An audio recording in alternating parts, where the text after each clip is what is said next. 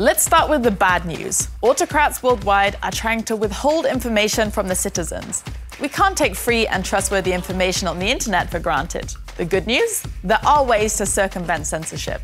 We'll talk about that in a second. Also on the show, police in different countries are scaling up technology to hunt down criminals. Less crime sounds great, but there are also drawbacks. What should we consider when deciding to involve AI in tackling crime? And we'll also be talking about something a little lighter. Instagram and TikTok are full of inspiration for the holiday of your dreams. More and more people are also using AI for their travel plans. Is tech now the best tour guide? These are the topics that are moving the tech world. Free and reliable information online is at risk worldwide. Governments censor content they don't like, or even shut down the internet temporarily to withhold information from citizens. And activists are exposed because their private data isn't safe. These problems were discussed in November 2024 at the Falling Walls Science Summit in Berlin. Free information is a very endangered species because a lot of autocrats are blocking the internet. And we are in a situation where at the end maybe there is not much exchange anymore between people and between countries. So I think we have to take really care of the internet and making it free again. So what are the biggest challenges? Online censorship. The strictest form of online censorship is China's Great Firewall. It controls internet traffic between China and the outside world. The Chinese internet is only connected to the outside network at a few key points, making it possible to monitor exactly what goes in and out. By blocking users from entering websites and filtering keywords, it prevents access to certain information. It can even monitor and disrupt supposedly dangerous content. Governments wanting to block information have several options. I would say they can act at three different levels. They can either interfere at the level of, let's say, the internet's address book, DNS, so they can choose to give you wrong directions in terms of accessing a particular site. In some cases, they might just close the roads. They might say, when you're trying to go in a certain direction, your packets will not go through anymore. Or in other cases, they might look at specific features or properties of your traffic, and they might decide that certain classes of traffic are allowed or disallowed. Russia uses similar methods. The government agency Roskomnadzor monitors and censors mass media, including social media. In 2024, Russia banned content from so-called foreign agents and criminalized ads and sites promoting VPNs, or virtual private networks. Apple was even forced to remove some VPN apps from its App Store. VPNs help people get around online censorship. In simple terms, they create a virtual tunnel that hides IP addresses and keeps users anonymous. Banning them doesn't just cut citizens off from free information, it also puts political activists at risk.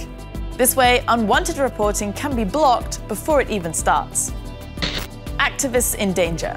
People campaigning for issues such as democracy, social justice, the environment, refugees, and gender rights are being targeted, and not just by repressive regimes. Activists everywhere need to step up their digital security to avoid surveillance and hacking. My recommendation to you would be to use something like Tor, which is an anonymity network that provides additional layers of security. I would suggest following a set of common best practices, avoiding password reuse, making sure that the sites that you are sharing your information with are secure, and following some of the available information out there in terms of improving your digital self-defense.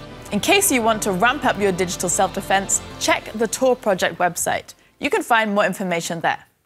How can new technologies help with these problems? Not only do activists have to step up their game, but editors and news networks do too. We work with VPN techniques, we work with mirror techniques, but at the end it's a cat and mouse race against censors and blockers. A mirror site is a copy of a website hosted on a different server to improve accessibility and load times. It helps distribute traffic and ensures the site remains available even if the main server is down. They also work in regions with restricted internet access. Iran has been blocking DW websites since 2009, but thanks to a cooperation with the free VPN tool Siphon, DW actually reaches many people there. In September 2024, DW had more than 3 million online visits in Iran, 75% of them via the DW Siphon app. If you want to use the app, just write an email to dw-w@siphon3.com. Apart from VPNs and mirror websites, a lot of hope lies in new encryption technologies. They could make internet censorship harder. Encrypted DNS, or domain name system, makes the address book of the internet more private. So you can't be tracked so easily. Encryption on other levels would make it harder for others to control what you can access. And this is where you, as an internet user, come into the equation. If you want to help guarantee free access to information online, find out about these technologies and use them. AI helping to fight crime sounds great, right? Facial recognition could help catch criminals faster. So-called predictive policing might even stop crimes before they happen. But it's not that simple. More security or a threat to privacy? Let's weigh up the pros and cons of AI in policing. Police and AI. A recent study found that 75% of European citizens support the use of AI by police and military, for example, for surveillance. Surprising, given that innocent citizens have also been harmed by faulty AI. Don't get me wrong, AI can sift through large amounts of data quickly, like databases of wanted persons or crime statistics. It can also draw conclusions faster than any police officer. But AI makes mistakes and can be misused. Check out what happened in Buenos Aires, for example. Facial recognition systems. 75% of Argentina's capital, Buenos Aires, is under video surveillance. The city rolled out a massive facial recognition program in 2019. Within months, the government claimed nearly 1,700 wanted criminals had been caught. But dozens of errors were made as well, leading to unjustified police checks and even arrests. One resident, Guillermo Ibarola, was wrongfully detained for 6 days. Data protection activists sued the city, which led to the system being shut down in 2022. The system has been in limbo ever since. Activists and city representatives haven't yet been able to agree on a legal framework. Because there are more concerns. The investigation found data not just on crime, but also on politicians, activists, and journalists. Were police using the system to track people illegally? An even bigger concern with facial recognition is that it can be used for ethnic profiling. China, for example, has used this technology to monitor and detain the Muslim Uyghur minority. And facial recognition also has a general flaw. It doesn't work equally well for everyone. Studies show it's least accurate for people of color, women, and non-binary individuals. So there is a lot of work to be done before these systems can function without bias. Predictive policing. What if crimes could be prevented before they're committed? That's the idea behind predictive policing. With AI, large data sets can be analyzed to spot patterns and trends humans might miss. In theory, this could make police work more efficient and reduce human error in decision-making. But the accuracy and fairness of these models depend on the quality and diversity of the data they're trained on. The risk of reinforcing existing biases is high. When AI is trained on biased historical crime data, it can reinforce those biases. Over-policed minority neighborhoods may appear to have higher crime rates. As a result, predictive policing tools could unfairly target these communities, increasing inequality. Nevertheless, predictive models are already being used in certain fields. For instance, they help assess risks at large events like football matches. This allows police to focus on areas where issues are most likely to occur, for example, fights. AI and police. Can it work? AI can save police officers time. For example, AI might be able to do paperwork in the future. It can also ensure that officers are in the right place at the right time. And it could even lead to fairer decisions by removing human prejudices from the equation. But to get there, some obstacles need to be overcome. First, databases must be truly representative and diverse to ensure they treat everyone fairly.